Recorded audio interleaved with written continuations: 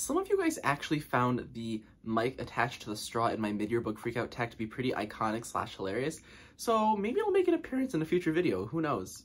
Hello everyone, welcome back to my channel. My name is Alessandro, and today I'm bringing you another reading vlog.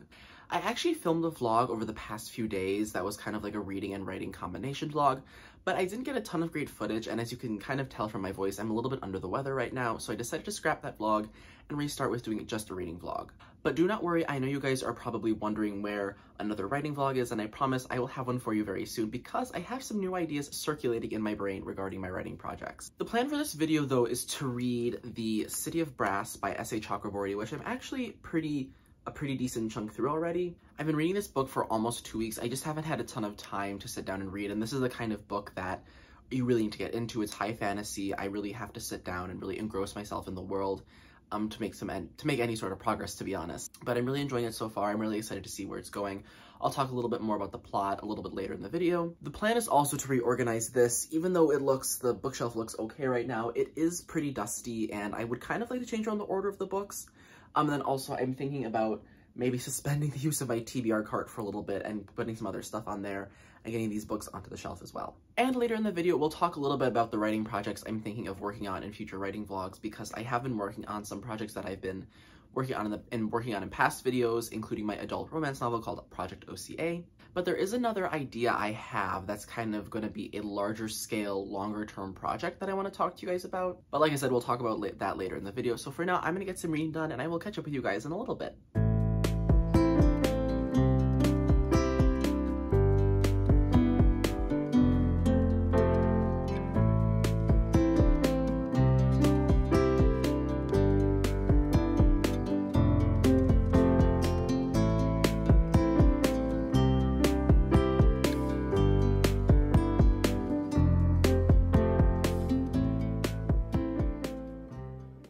Alright, hello everybody, it's time for reading update number 1.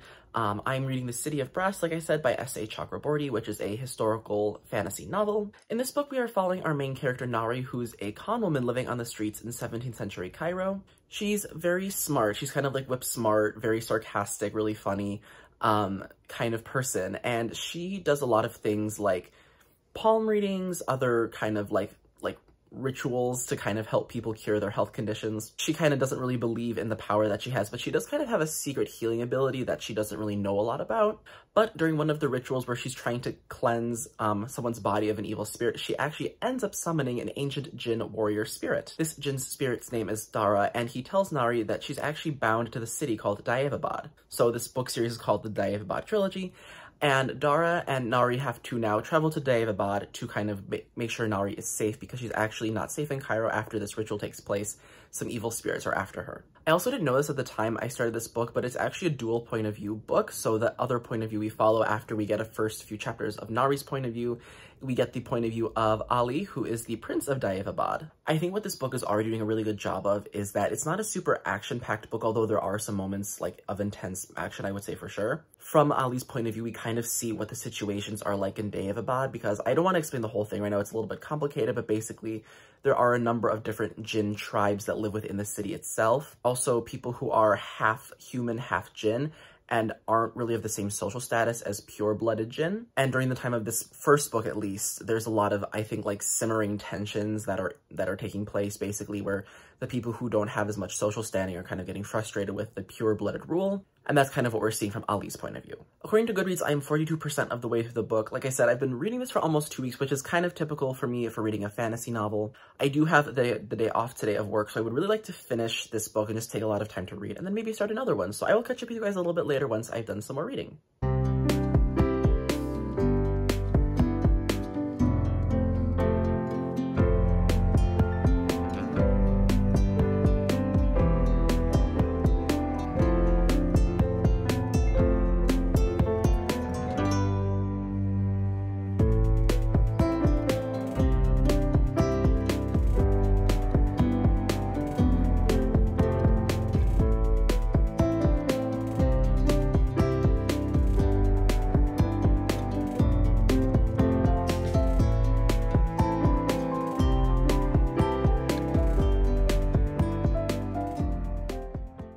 everyone, good morning. I hope you are still doing well. In this part of the video, I kind of want to do a more like bookshelf dusting reorganization type style thing, because even though I really like the way my bookshelves are laid out right now, it's probably time for them to be dusted and reorganized a little bit. I do have some more books that I think I want to put on the shelf. I'm also thinking about maybe putting the books that are on my TBR card onto my shelf and just having a TBR section of my shelf, because I do have some other purposes I could use the TBR card for. So first things first is getting all the books off the shelves. So get the books off the shelves, dust, and then we will do some reorganizing.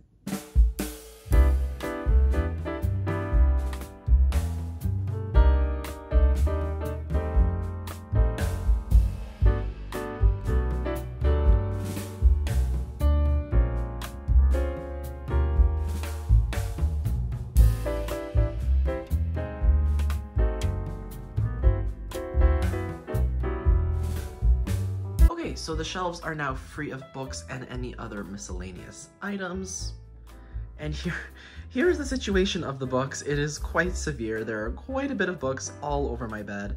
Please ignore the other messy parts of my room. My room also probably needs to be cleaned very soon. So like I said, I'm gonna dust and then we're gonna get these books back on and do a little bit of reorganization.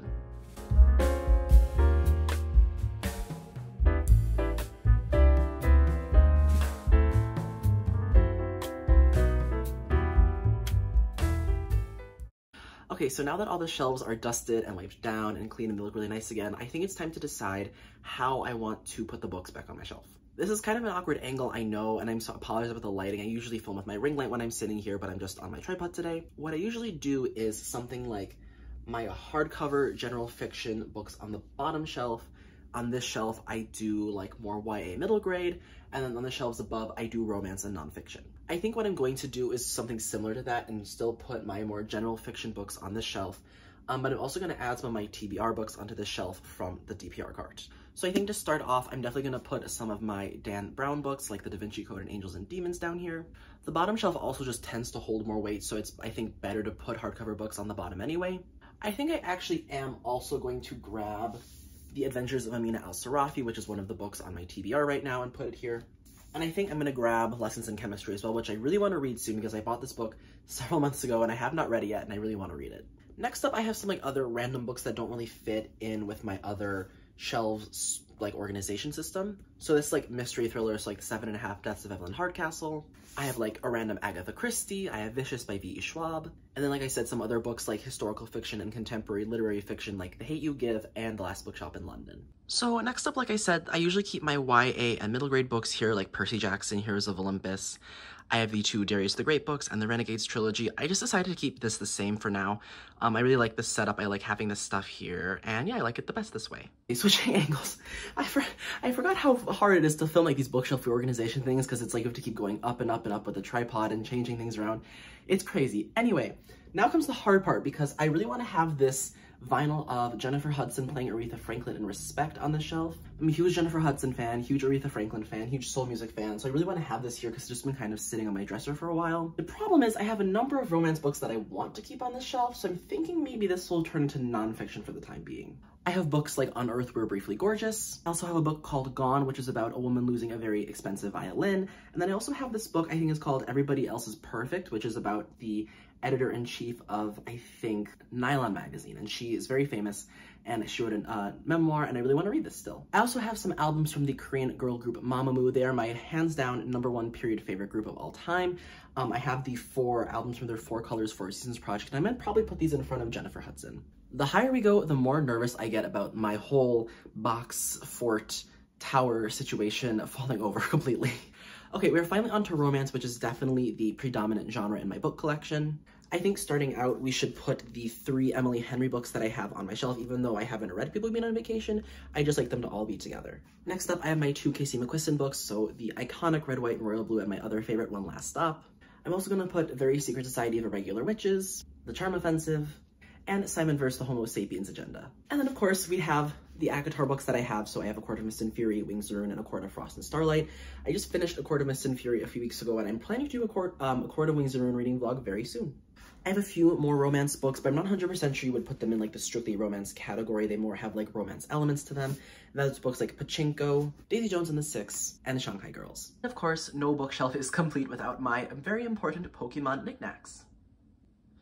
All right, so this is the final tour of the bookshelf. I think it turned out actually very, very well. I really like kind of the new organized system I have in place here. We have romance, we have my more albums and my like nonfiction stuff. We have YA and middle grade, and of course the more general fiction stuff / some of the books that are my TBR.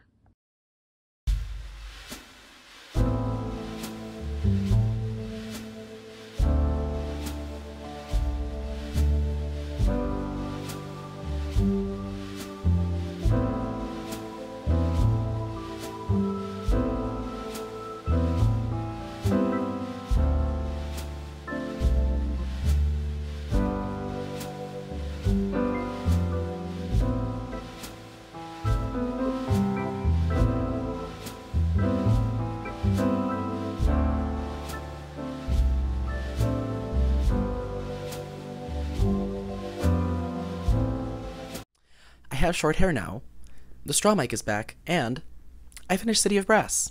We're also going to ignore the fact that I sound very congested right now. I'm still kind of getting over the cold I was fighting last week, but I did want to take a little bit of time to wrap up the vlog and also give you guys some writing updates. I finished The City of Brass by S.A. Chakraborty last night. I kind of binged the last 150 pages or so of it. I have to say overall it was a really positive reading experience, but I did end up feeling pretty disappointed at the end. And this isn't to say it's a bad book or that it's not well written, because I would actually argue it is a good book and it is well written, and I really see why it is so popular and so loved. So starting with the good things first, I would definitely say this book had some really excellent world building. Probably the best world building I've read in a fantasy series. That's not like a super, you know, I don't know if I can even say that because I haven't read that much fantasy, but from what I've read, I really enjoyed the way S.A. Chakraborty built this world, especially the city of Daevabad itself. Each part of Daevabad was described with a lot of description, a lot of vivid imagery, a lot of really nice writing, and I liked how she made, like, because Daevabad's a really, if you've read City of Brass, you would know, Daevabad's a really diverse place with a lot of different Jinn tribes living there, and she gave each kind of quarter that the people visited, each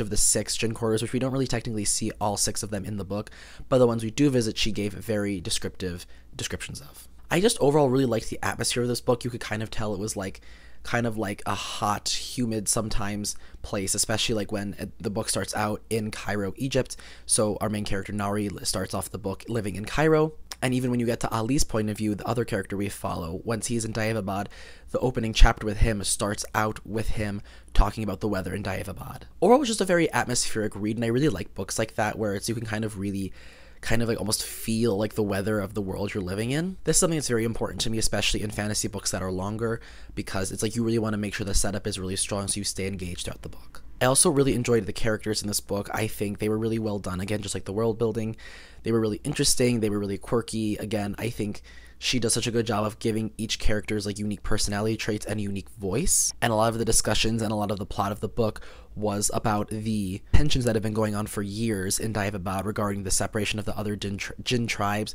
especially those of the Daevas. It's kind of confusing. I don't really want to get into like the Jinn versus Daeva thing right now because even I was confused while reading it. But I think S.A. Chakraborty really handled these conversations well and really made it interesting, especially for her characters who were wanting to discuss the problems with all the tension and all the different ethnic divides. So those were kind of like the positive things I really liked about City of Brass, and unfortunately there were a couple of negative things, just a few, but the few things that were negative really kind of held the book back for me. I did end up giving the book 3.5 out of 5 stars because I think for the first 200 pages I was really invested in it. I really wanted to love it. I really wanted to like really fall in love with this world and this series, and I just ended it just feeling so like about it. I think it comes down to a couple of things. One is the pacing for sure. This has become such a big thing for me, not only in fantasy books, but in any of the books I read. If the pacing is off, or if I feel like it's just dragging, or there's large swaths of time where just like nothing is happening, or there's like too much setup, I really just tend to lose interest. And I know this is kind of a hallmark of first books in fantasy trilogies, like there's just a lot of setup, but I feel like maybe this is not a fair comparison, but to the book Jade City by Fonda Lee that I really liked, Jade City's pacing was much stronger, even though it was also a very setup heavy book, because by page 400, in the City of Brass, even though things were kind of heating up and the plot was starting to move again, by that time I didn't really, not care, but I didn't really feel as invested in the story as I was like on page 200, because I was like, you know what, I'm kind of ready for this to be wrapped up now. And I would say the pacing was really good for the first half of the book, and then the ending kind of gave me like Sarah J. Maas-esque whiplash, because like the last 60 pages were crazy, and the plot twist at the end was very unexpected, but it was still well done. But overall, I just think the pacing, it just didn't quite hit the spot for me. Also, I would say for the first half of the book, a lot of the explanations were done well regarding like the different Jinn tribes. If you've read this book and you know more about it, maybe you can enlighten me a little bit, because I was confused at first about like the difference between like the Jinn and the Daeva, because one of the main characters, Dara, who is the Jinn warrior that Nari summons at the beginning of the book, explicitly says, "I'm a Daeva, not a Jinn." The whole explanation between Daeva and Jinn was a little bit confusing at first, and I definitely had to go back and reread it a few times, which is not a bad thing in any way. I just it just took a lot of time for me to really understand what was going on and like why the tribes were separated the way they were. However, I found the lore and the history behind what the situation is in Daeva to be really interesting, so that's another plus for the book. Overall, it was a good reading experience, I would say, for the most part, minus the ending. It did take a long time relatively for me to get through the book, because it took about 3 weeks for me to read it. I'm not like so disappointed that I'm like never going to continue the trilogy, because I would like to read the next book, Kingdom of Copper. I just don't think I'm going to get to it anytime soon. That being said, I think I would recommend this book to people who like a lot of world building, very atmospheric reads, interesting characters, a book kind of employing the chosen one trope. And if you like history, I think you will also really like this book too. Okay, now that City of Brass is done, let's talk about writing for a little bit. I know a lot of you are probably wondering, like, where is my next writing vlog? Because I uploaded a writing vlog back in March that a lot of you guys seem to really like. I believe it's actually the most watched video on my channel to date. And I'm happy to report I will have more writing vlogs coming soon. I have a number of projects that I am working on, both in the middle grade space, the adult romance space, and I think historical fiction space too. Historical fiction project is going to be a lot more of a longer, more heavier project for me. So I will talk about that in my next writing vlog, but either the next video or the video after that will definitely be a writing vlog. I'm continuing to work on this middle grade project that I have called Project WM. It's a lot of fun to work on. I'm really enjoying building the world and the characters. I never really thought I would say the words like having fun with writing, because even though I've never found writing to be like burdensome or like hard for me, it's kind of doing this whole thing creatively is really new for me, and I'm having a really good time with it. That being said, it is challenging to like kind of think about the task of finishing a whole book. It's very daunting, so I'm really trying to be mindful and just take one thing at a time. So yes, there will be more writing vlogs coming soon, and I'm really excited to share all the things with you guys. I probably won't go too in depth because I don't want to spoil the content of the projects themselves, but I will definitely give you an insight into my writing process and kind of the ideas I'm coming up with. So with all that out of the way, I think I'm going to wrap up the vlog here because I have to get to work today. Thank you guys as always for checking out the video. Your support means so much to me. Don't forget to like, comment, and subscribe, and maybe drop a comment. Let me know, what are you reading or what are you writing? I'm always curious to know what you guys are working on. But that is it for me today. Thank you guys again for checking out the video. My name is Alessandro, and I will see you in the next one. Bye!